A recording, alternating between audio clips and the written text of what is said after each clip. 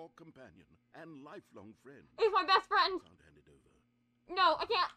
We're getting into name-calling now, it seems. Is this how low the broom closet has sunk? Oh, how dare you! Resort to this stream of petty insults simply in order to get you to hand over the bucket? How dare you, broom closet! Stanley, I never liked this broom closet for a variety of reasons, but even this is worse than I had imagined.